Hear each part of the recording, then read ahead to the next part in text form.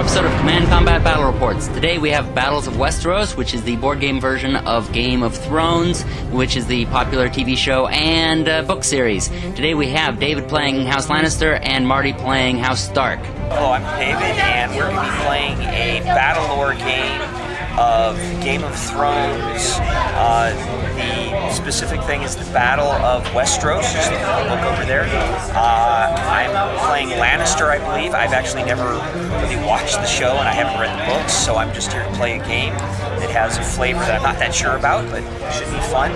And I'm hoping to use my superior cavalry to run him off the board. David's commanders today are Adam Marbrand, which has the special ability that he can move through any kind of terrain, even impassable.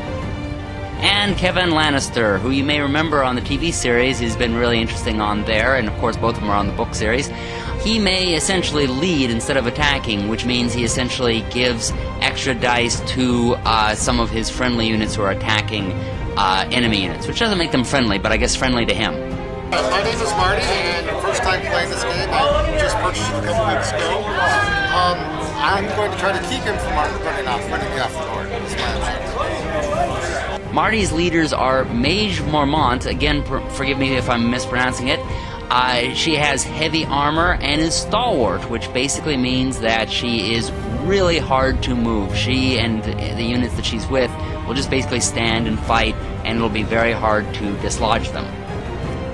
His other leader is essentially the attacker. He is on horseback. His name is Rickard Karstark, and he has a toughness of 1, which basically, again, means that he is hard to dislodge and will be able to take a lot of blows. So he's going to be a good defensive unit. This is good because Marty's side is House Stark, which is on the right, and the scenario calls for him to defend the positions there near the bottom. You may see a couple of white dots.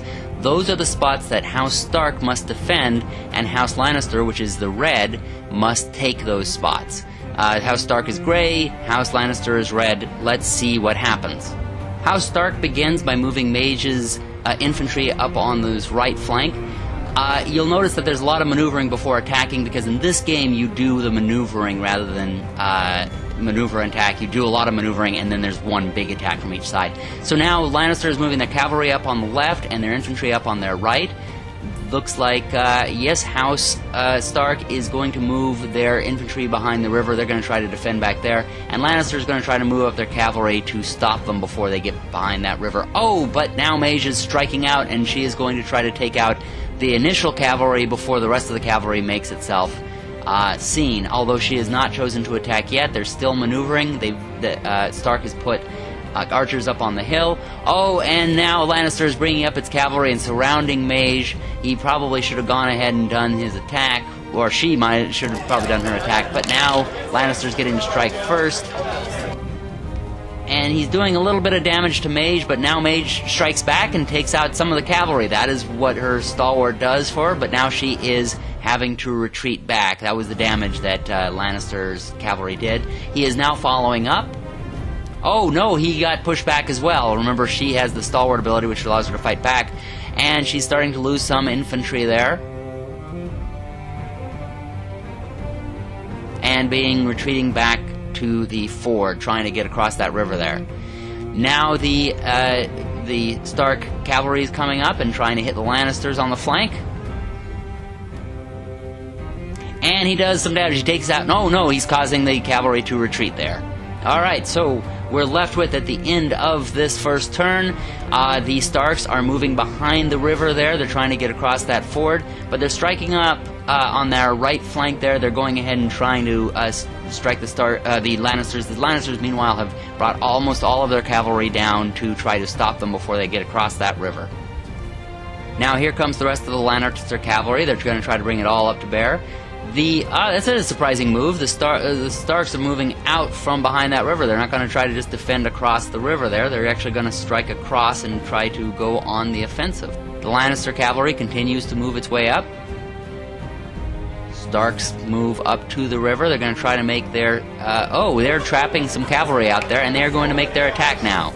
They take out a bunch of that cavalry. And they finish it off. So now, and they're damaging more of the cavalry. All that's left is their commander, Adam. So he's going to bring his cavalry and infantry to protect them, and they're going to strike back.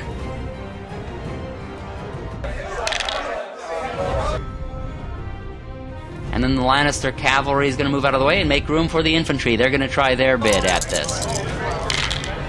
And they clear out that unit, which is now going to clear their way to get across that the ford there.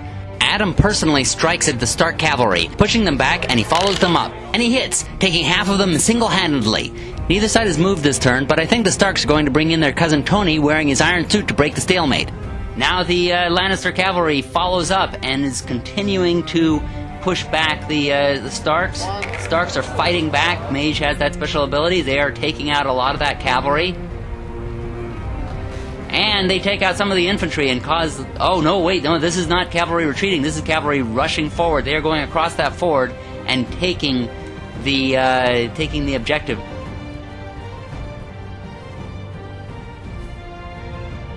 Now they're taking on the archers, and they completely wipe out that unit.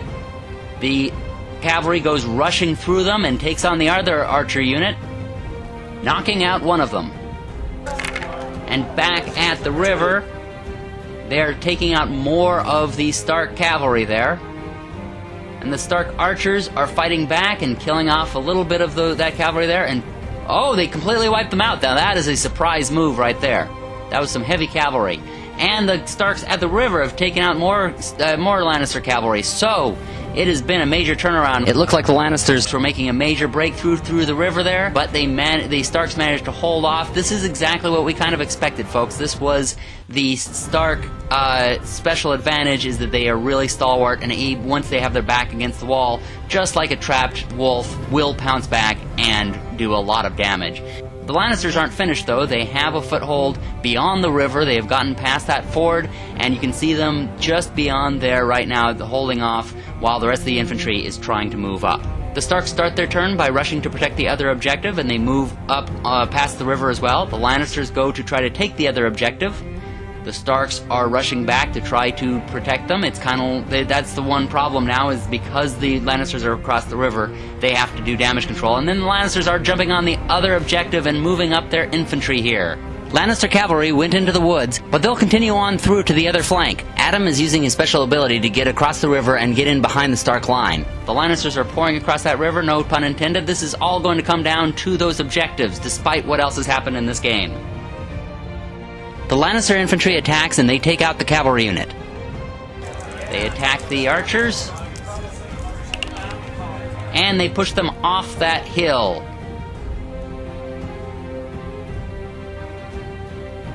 They continue after the archers, killing off a few of them. The archers fight back. Oh no, it's still the Lannisters, and they wipe out almost the entire rest of the unit.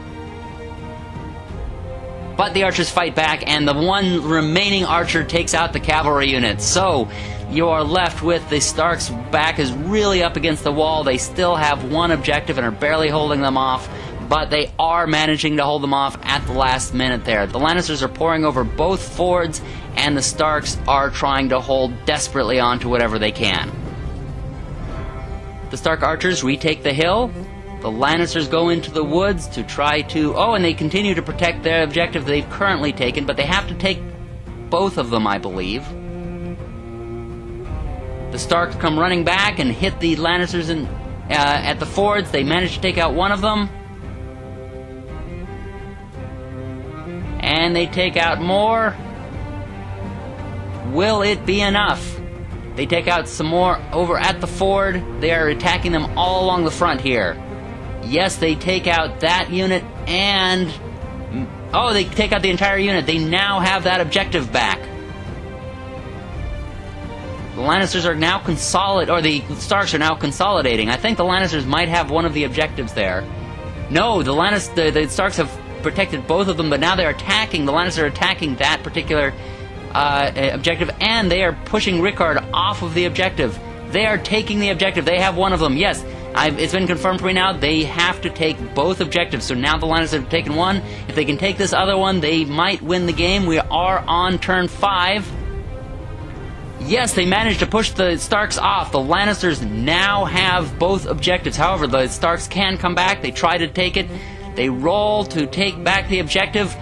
Adam is personally holding on to the objective. That will not be enough wounds to kill him. However, his back is up against the wall. He has nowhere to retreat, and that retreat marker would cause him to take damage.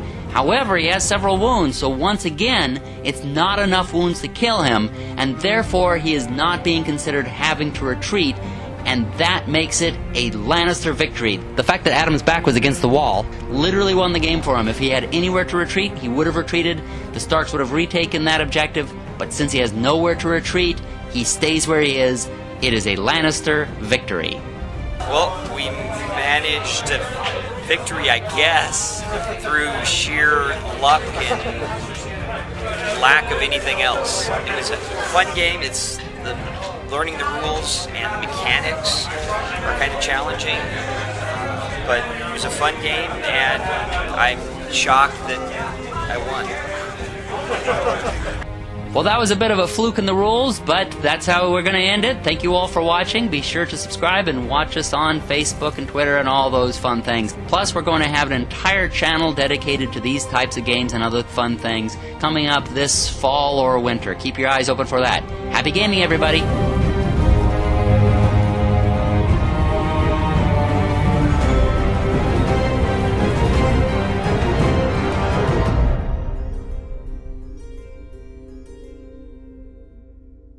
Did you like this video? Then be sure to subscribe to see more and share us with your friends. Also, if you'd like to support us financially or just give us a tip, consider a donation on Patreon. A little donation from each of our viewers helps us expand the videos, keeps the channel going, and helps us make more of them.